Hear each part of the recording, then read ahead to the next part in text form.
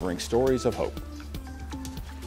Right now, Louisville Mayor Greg Fischer is presenting his budget address, and it's not a pretty picture during the pandemic. WHS 11's political editor Chris Williams is joining us live from downtown Louisville with details in the proposal. It includes a major cut and fears of what that will mean to local citizens. Chris?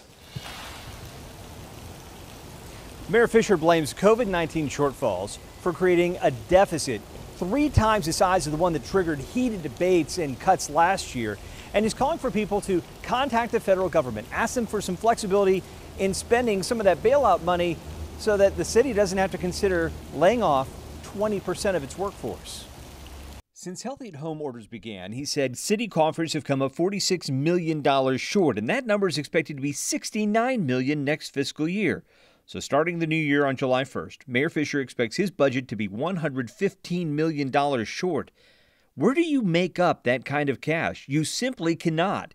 The mayor is making a hard push for people to contact their federal lawmakers. D.C. has given Louisville $137 million for coronavirus response reimbursement only. Mayor Fischer hopes citizens will convince lawmakers to allow for flexibility in spending that money. Rules prevent Metro from using it to fund other services, which is a large portion of the annual budget. If things are not worked out by October 1st, the mayor said they'll have to consider potentially laying off 1,000 employees, or about 20% of city workers.